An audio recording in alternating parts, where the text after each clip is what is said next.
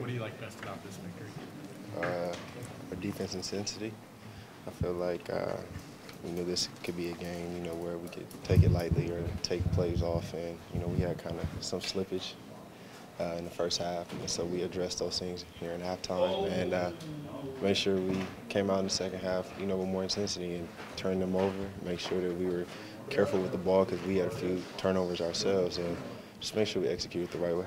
I think we're more engaged. I feel like when we're making shots, sometimes you can find yourself get frustrated, and sometimes your offense can carry over into your defense intensity. But I feel like us coming out strong really helped us out to get out to a big lead. And like I said, we addressed our mistakes and got the lead back up, and everybody got to play tonight.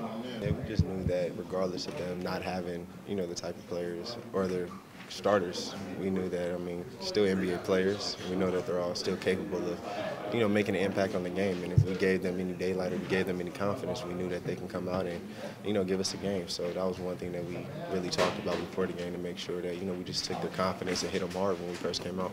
We're just trying to get as many wins as we can for the rest of the season. We really haven't talked as a team where we want to finish, but I feel like our main thing is just making the playoffs, really.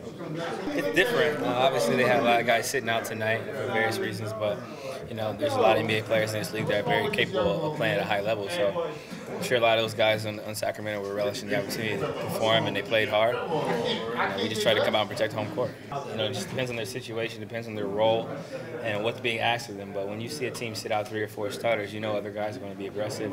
You never know what kind of plays they're going to run, because the entire offense changes once Cousins goes out the game, once there's no Rondo, once there's no Rudy Gay. So there's less isolations, more pick and rolls, more fast break opportunities.